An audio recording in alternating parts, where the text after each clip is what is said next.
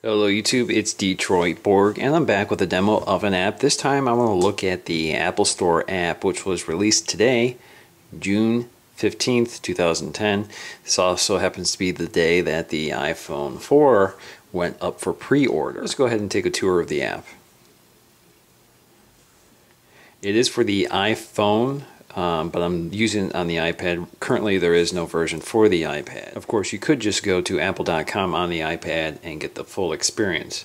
But on the iPhone, an app is a better way of interacting with the Apple Store. Now, the first thing you see is the features page, and iPhone 4 of course is the item at the top of the page. Second is the new Mac Mini, which was also revealed today. iPad, the new MacBook Pros, iPod Touch, and etc. You can just scroll down. When we go to stores, we're asked, would you like to use your current location? And that's just so that Apple can tell you what stores are nearby. So I'm going to click OK. There are my 4 closest stores, Somerset being the closest at 8.5 miles away in Troy. And if I click here, I can see some information. I can see map and hours. If I click on the address, it should take me to a map. I can also, if I were on the iPhone, I could just tap this number and dial.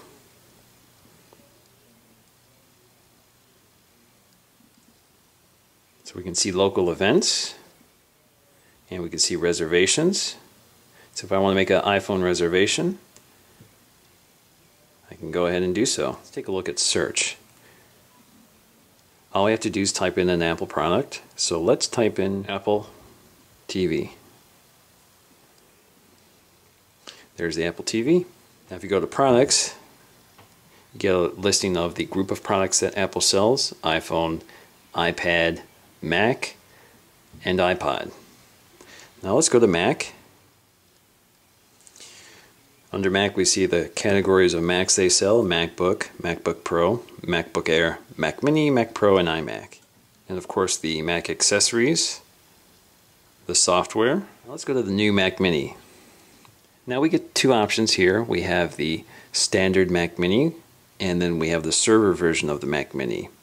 Now let's pick the standard Mac Mini with the Super Drive. So from here we can see the basic stats and the price. We can also go to Photo Gallery. We can also zoom up. Let's go back to the back of this Mac Mini and take a look.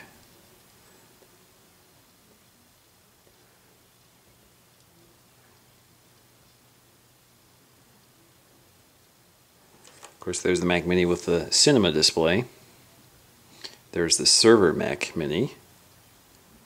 And there we go, that's all. Let's go to features. So we see some of the content you would see on their website for the Mac Mini. Let's go back. Tech specs. So we see all the detailed information. What's in the box. And if we click the price, we can go and add this to the cart. We have some other choices we can add to the cart. If we want to add the 3-year Apple Care protection plan, we can do that. We can also select to see a description of this product. And now if we go to our cart, we see our cart has a 1 next to it. And we see the Mac Mini. So my cart subtotal is $6.99 right now. We can go to checkout, type in my Apple ID.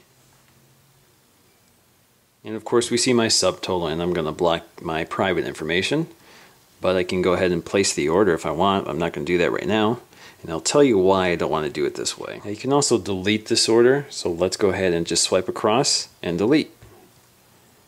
So now my cart is empty. Now unfortunately the reason I don't want to purchase the Mac Mini through this app is because it doesn't allow me to use my educator's discount, and it doesn't allow me to do a custom build.